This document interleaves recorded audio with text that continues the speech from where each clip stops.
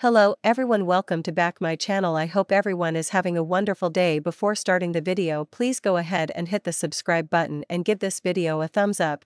I'm a Celeb. Fans think they have spotted a new feud after Josie Gibson failed to mention one of the finalists during her exit interview. The This Morning presenter became the 7th person to be voted off the ITV show on Saturday night, missing out on Sunday's final. It means it's an all-male finale with Tony Bellew, Sam Thompson and Nigel Farage making it to the last day. During her chat with Ant and Dec on Saturday's show, Josie, 38, discussed her time in the camp and how she felt about the three men still in there. When asked to pick a winner, Josie paid compliments to both Sam and Tony, but failed to mention Nigel. She said, "Sam has just got a magic about him. He's been entertaining from the moment he wakes up to the moment he goes to sleep. He's lifted me when I've been at my lowest, and he's just so charming." But Tony again, "He's just so chivalrous, he's just a proper gentleman and a proper family man. I love the way he talks about his family."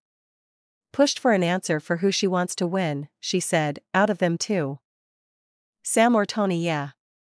It didn't go unnoticed by I'm a Celeb viewers, who took to X, formerly Twitter, to ponder whether there was a bit of tension between the pair. One wrote, "Josie could have just said anyone but Nigel." Another added, "Josie clearly bitter that Nigel has survived longer than her," crying with laughter emoji. "In your words, Josie, cry, cry, cry." A third tweeted, "Haven't watched much of the series, but what's Josie Gibson's beef with Nigel?" Meanwhile, a fourth shared, Josie saying she wants Sam or Tony to win. She said F*** Nigel.